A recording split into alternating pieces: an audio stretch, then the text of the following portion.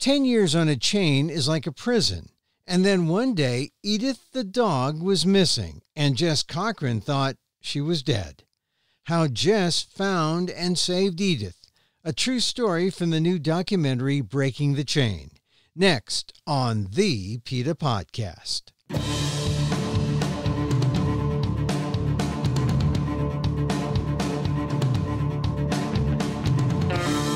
Welcome to the PETA Podcast.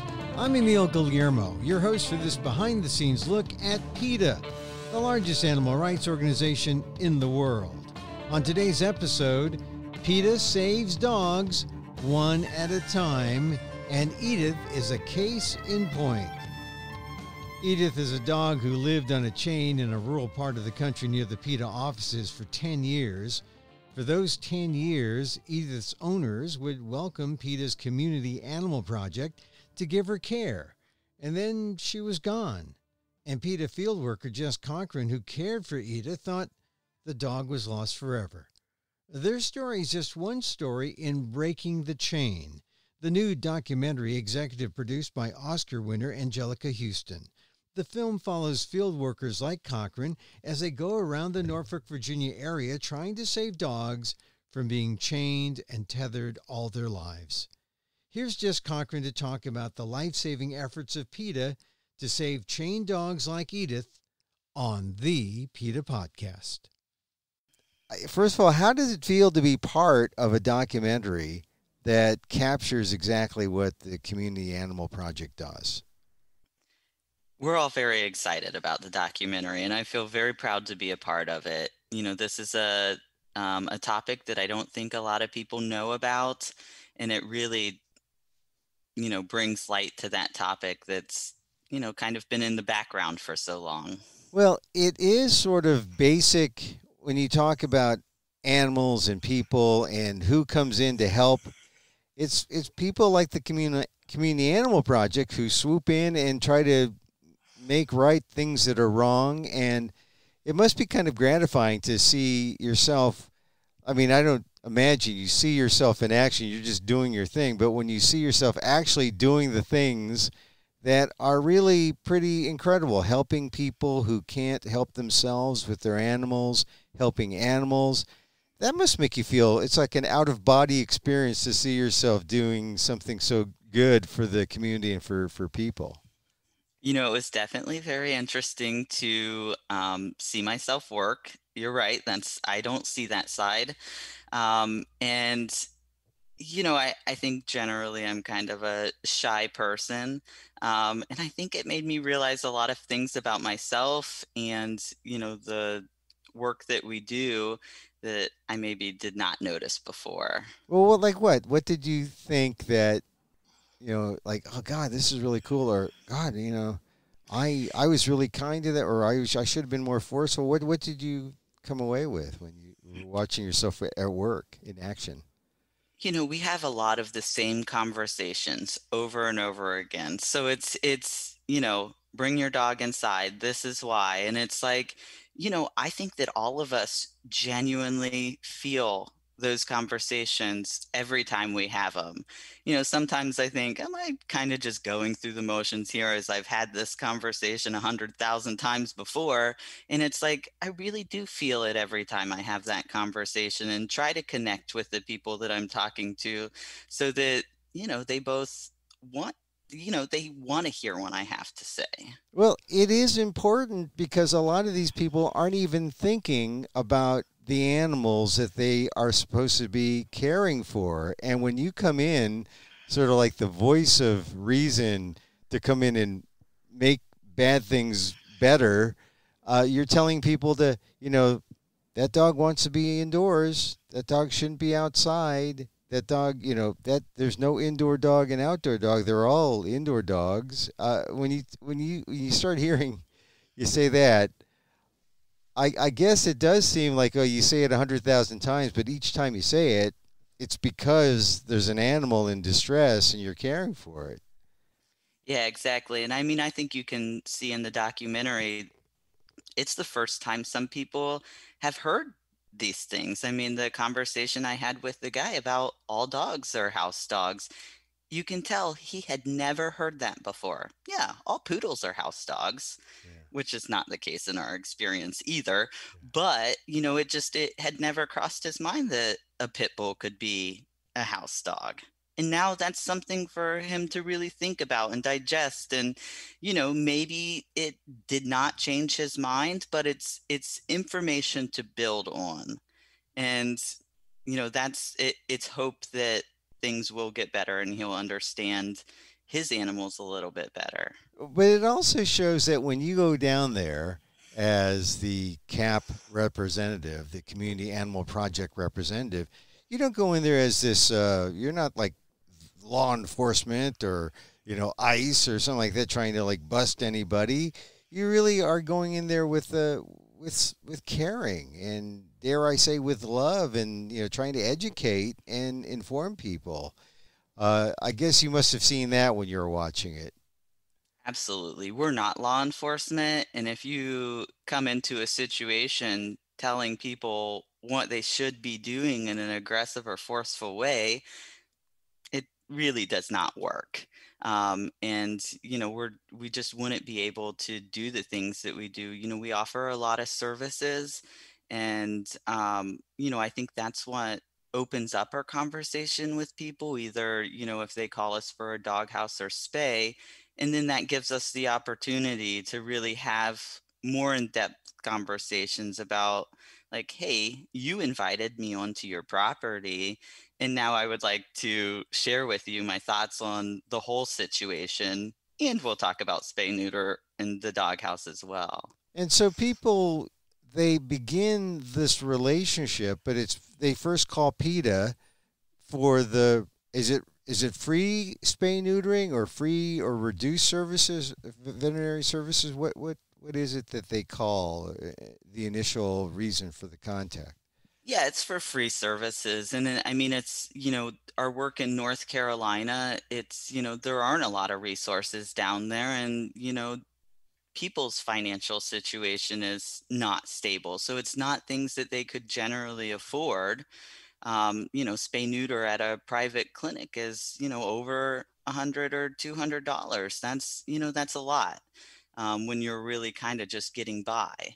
So, they call for our free services for their animals. And sometimes it's, hey, I ran out of money for the week. Can you bring me a bag of dog food? And that's something we'll definitely do. I don't think people really understand that a lot of this is not for, this big ogre corporation, PETA, going in and trying to, right the world. But it really is, a service where you go in for the animals to help the animals, but in order to help the animals, first you have to build this relationship with the animal companions who don't realize how significant their role is to help the animals. And so you do develop relationships, right?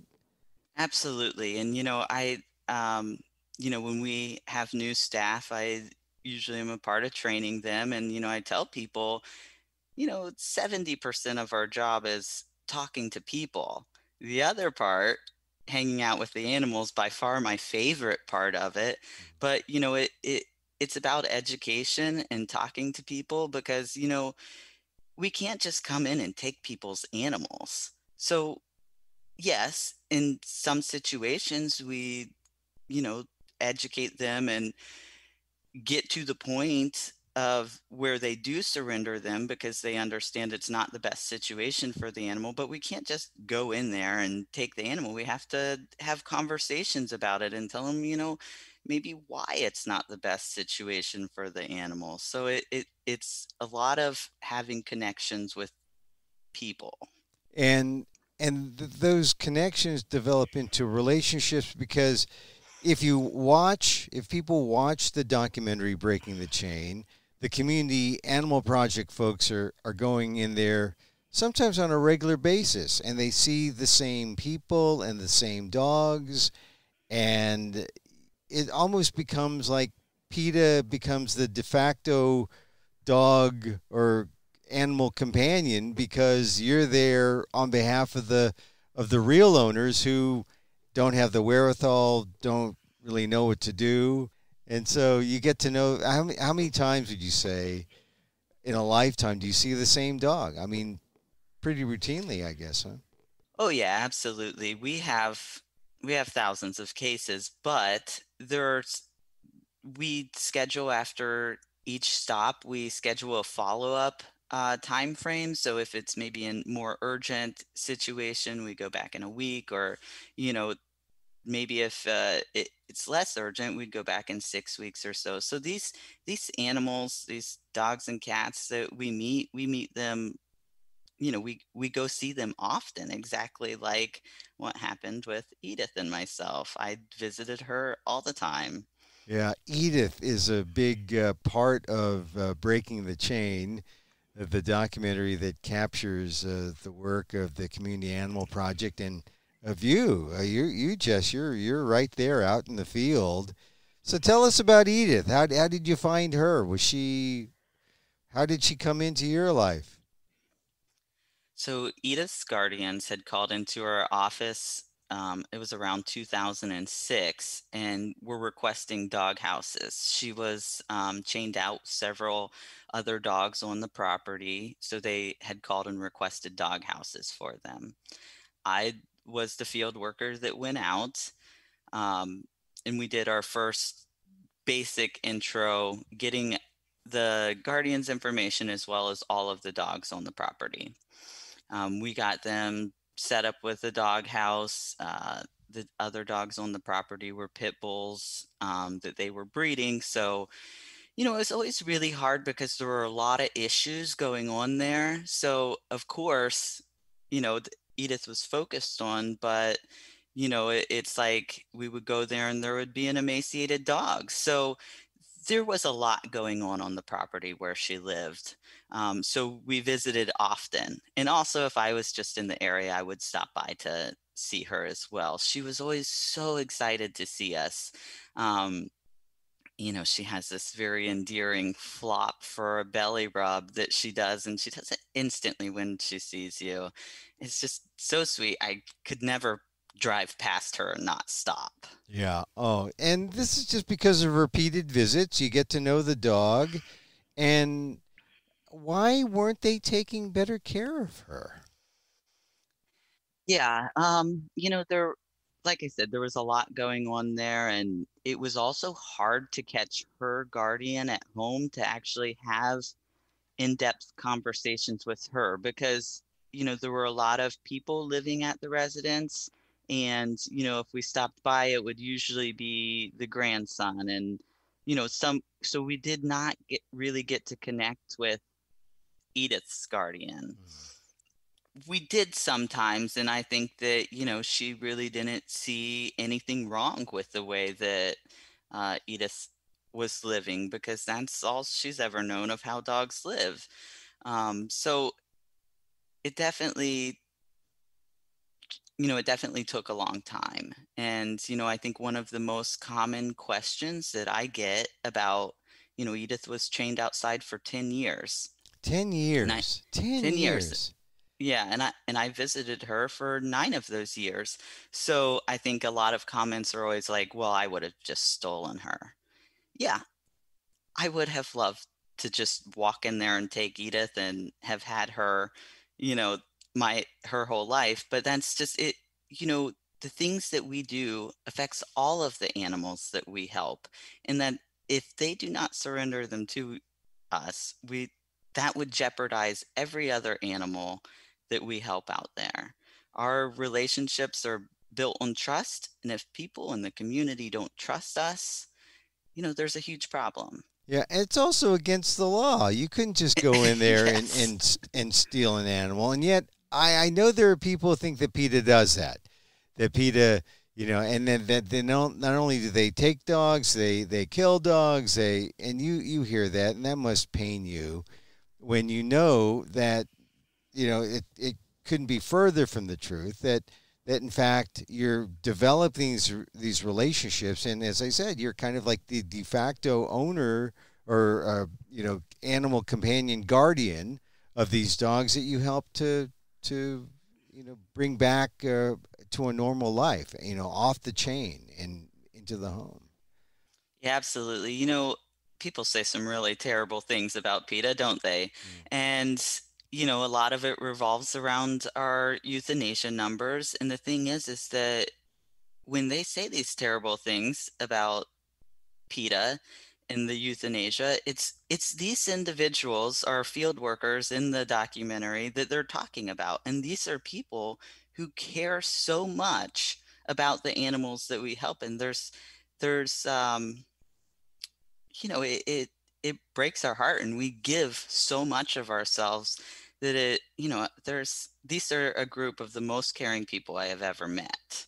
Yeah. So it is hard when people say a lot of negative stuff about us. But it's simply not true, because if an animal is euthanized, it's generally because something is, the animal has been is diseased or is sick, um, and there's no hope for the animal that's better than uh, the euthanasia option. It really is it is a matter of compassion, and I don't think people realize that uh, the condition of a lot of dogs, and that you find when you're out in the field. I mean, the film depicts dogs who are decomposed. Dogs. I mean that must happen a lot, huh? Right. You know, I do think it's that people do not understand the animals that we are working with. There are situations that break down dogs both behaviorally and medically, and you know it's hard to come back from that. These are not puppies that people have raised in their house and now they're moving and they bring to a shelter themselves. These are dogs that, you know, their guardians, if they were sick or injured or they're moving, it doesn't really, they don't have the knowledge to think like, okay, I'm going to take this dog to a shelter. It's like, I'll see if somebody wants him. If not, you know, he'll be all right on his own or something like that. So it's like, you know, these are not the same animals that are brought into the shelters by their guardians. They have gone through a lot. They've been chained. They've not been properly socialized. They have not been properly vetted. They're, the odds are stacked against them. Yeah. And so the best option usually is for them to be put down, but I think people don't realize that if you warehouse them in a no-kill shelter, how is that better than what they would have been in chained up in someone's yard? Really? Right. It's all about quality of life, right? It's, you know, our basic needs need to be met. In neither of those situations, basic needs are not met. We have to have, you know, we have to have stimulation, we have to have love. And if you're talking about 200 dogs in a facility, there is no way that those dogs' needs are met.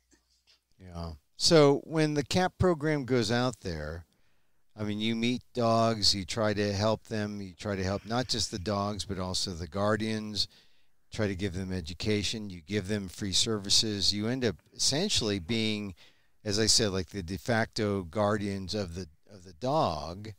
And then let's get back to Edith again. What happened with Edith so that at some point the the guardian said, they saw that you have a relationship with Edith, that they actually give Edith up for they put Edith up for adoption.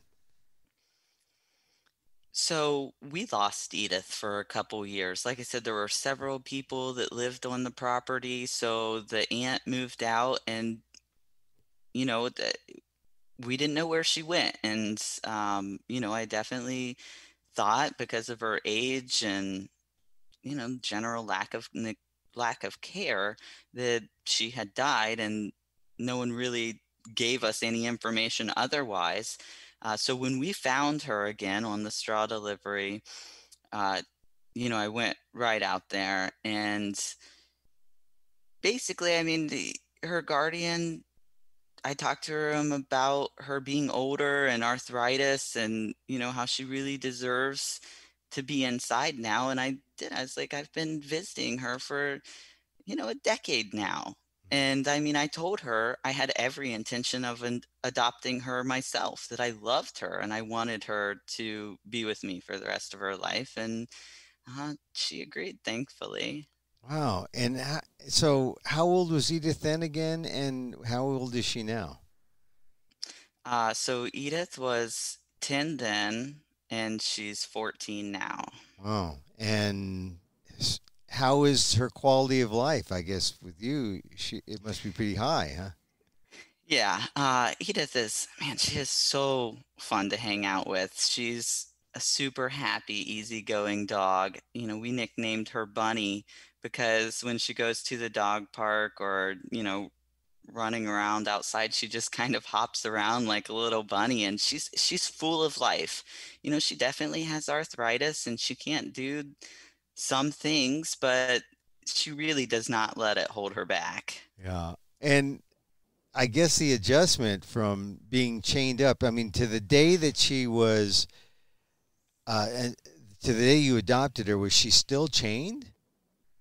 Yes. I mean, they never brought her indoors, even for a slight majority. No majority of the No, time. I had talked to her guardian about that, about, at least bringing her inside when I thought maybe she wouldn't surrender her. And she said, oh no, she doesn't like it inside, which is just as far from the truth as possible. You know, Edith hates it during the summer outside. She'll go outside for a very short walk or in the backyard, and then she's right back inside. She definitely prefers the temperature to be regulated for her. So I mean, she she definitely is a unique situation because it is not typical for a dog to be chained for 10 years, leave all that behind them, and then just adjust perfectly into an inside setting. I have other animals. She is just a pleasure for everyone to be around. She likes everybody she meets, and that's not a typical situation for a dog that's been isolated and neglected. Now, what is her background? She's a mix, right? Yeah, she's a chow mix. Yeah, and so that's a lot of hair during the summertime. I mean, so Yes, it is. and she's outside all the time, 24/7. Yeah, I mean, every time we went, she had mats on her. When we did get her surrendered, her tail had to be completely shaved off because it was just one big mat. Yeah. So she definitely has a high level of grooming needs. Yeah, and so the transition, taking her from the chain to your home, was it harder or easier than you thought? It was easier than I thought it was going to be because I knew that she had a lot of trauma in her past. Yeah. It's not easy to overcome. And like I said, it's not a typical situation for her to just come in and be totally fine. Not all chows are okay with being around cats. I had cats at the time. I have cats now. And so these were all things that, I was definitely thinking about, that could have made it where she wouldn't have been a good fit for my house. But luckily, she came in. She was wonderful with the cats. She's such an understanding, gentle soul. It's really unbelievable. She likes everybody she meets. Well, People, cats, dogs, everyone. well, this is one of the happy stories in Breaking the Chain, the new documentary that's executive produced by Angelica Houston. It really covers the work of the Community Animal Project, and we've been talking about how Jes Cochran, who's a field worker, goes out there, discovers this dog, and for essentially 9 years, 10 years, really, has this relationship as a field worker and then ends up adopting her. This is one of the gratifying stories of the documentary, but not all of them are this happy. I mean, to see these dogs on chains, and some of them have chains embedded on their throats. I can't imagine a dog just living chained up, and the chain becomes part of its body in the way that it's depicted. But that's common, right? That's It from is what you see. common, and unfortunately, there are a lot of sad stories out there. It's very common now, and I'm hoping that this documentary will really bring light to the topic, and the regularity in those sad cases will really decrease. Yeah, and it's there's the people who do things like they chain them up, and so the chain becomes part of the body. But then there are the people who say, well, the dog can handle another 10 hours. If they're going to the vet or something. The situation of the sick dog who was in the rain. I mean, that's now how common is that? Don't tell me that's very common. Unfortunately, it really is pretty common. I mean, we have an after hours emergency phone for a reason. And, I'm not saying it's every day, but it is a fairly common situation for someone to need resources and, either like with the dog in the pen, the you know, local law enforcement, I think that they had tried calling animal control. They operate during business hours. And, that's really why we have this service available to people. And, also a lot of our calls on our after hours line, it's, very loving guardians who have their animals. And unfortunately, overnight, things can change really quickly, and need euthanasia services at times when vet clinics are not open. And, euthanasia at a regular vet is something very expensive that not everybody can afford. And then you're talking about at an emergency vet, you're going to double or triple that. Yeah. It's just unfortunately, we provide services that a lot of people don't Yeah. have access to in any other way. Now, I know that we talked about the trolls, the PETA trolls who just attack PETA incessantly. And I'd like for them all to, and anyone who is under the, under the spell of these trolls to see breaking the chain and see what PETA does for the animals. Because if they see this film, they'll see the truth, and they'll see exactly how much field workers like you, Jes, really care. I mean, the conversations you have with people are so genuine. But like you said, I mean, you must have had these conversations hundreds of times, and but you still seem to care each time.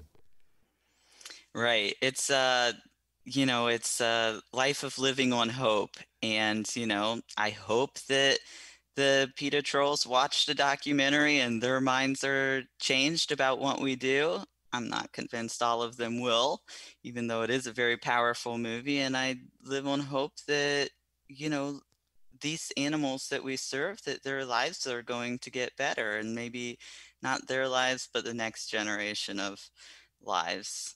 Now, what would you like people to take away from after they see this? What should they be focusing on? Like, especially if they're skeptical, what should they look for? What should they, if they want to, if they have the experience of seeing breaking the chain? What would you say to people? I think the most important thing to take away from the documentary is that everybody is capable of helping these animals. They are out there. You may not, your eyes may have been closed to them before, but they're open now. You've seen it. It's out there, and that we all have the power to do something, either calling in to animal control about a chained dog, or, if these are your neighbors, or, going and talking to them, bringing the dog treats or some kind of enrichment, offering to take them for walks, and contacting, your local officials about enforcing tethering bans so that everywhere has them. When I first started working at PETA, we worked mostly in Hampton Roads. There were tons and tons of backyard dogs. And now there are tethering bans in all of the Hampton Roads cities, and we do not spend nearly as much time in the Hampton Roads area as we did then, because the number of neglected and chained, isolated dogs went down a lot. Yeah, I mean, the anti-tethering laws, I mean, to tether the dog, I guess that's the legal term of chaining. But, Yes. you know, they've been out there a while, these anti-tethering laws, but I think PETA's efforts, you know, city by city, at least around the Norfolk, Hampton Roads areas, has done a lot to, you know, curtail the practice. And now you're going out to the more rural areas where I guess it's more dominant now, but there are moves to get anti-tethering laws there, and really there should be moves all across the country to get anti-tethering laws, right? Yes. You know, we have a national side team that deals with these issues across the United States, but you know, that's a huge area. That's why we need people to know that this is happening out there and that they have the power to do something about it. Really, it opened my eyes. I mean, I you know that sometimes people chain dogs, and usually it's the big dogs, the ones that are kind of, you know, the stereotype is that they're the vicious dogs, the big muscular, Your guard dogs. the guard dogs, right? Yeah, but the guard dogs want to be pampered. They need care, right? They want to be indoors. They're not. There's no distinction between indoor dog and outdoor dog. Absolutely not. Yeah. All dogs are house dogs. All dogs, and really that when you say that to a couple of guardians in this sort of matter of fact way, it just sort of like, oh my, you know, I can imagine that conversation. You know how many times he has that with these people with their dogs on the chain. But that's the work. That's the effort that needs to be made. That connection, that relationship. And Jes Cochran, I'm glad you're out there doing it, because you're saving a lot of dogs' lives, really, or you're improving their lives by helping the guardians see that there's another way. Right. I'm happy to be out there, and I hope that, you know, this issue ends soon, and then I can retire. With Edith, hopefully. I know she's still got a lot of pep. She does. Anyway, well, Jes Cochran with the CAP program, the Community Animal Project with PETA, among the featured field workers in breaking the chain. Thank you, Jes, and thank you to say hello to Edith too. I will. Thank you.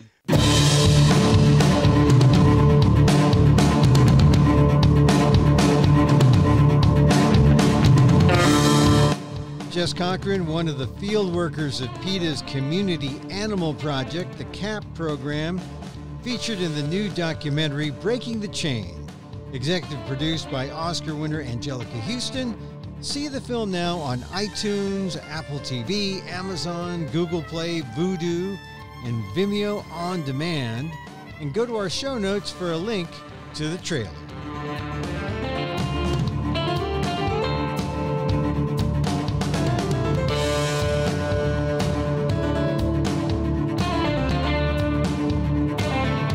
And that's for our show this time out. Contact us at PETA.org.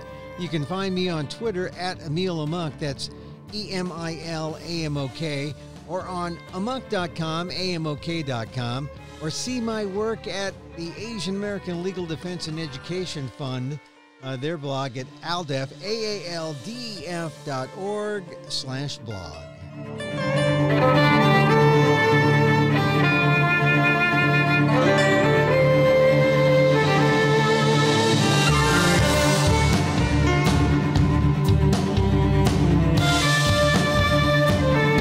Once again, thank you for listening. Check out all our episodes on Apple Podcasts, where you can rate and review the show.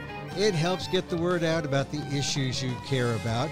And don't forget, you can help the animals and PETA, especially if you have Amazon's Alexa. Just say, Alexa, donate to PETA.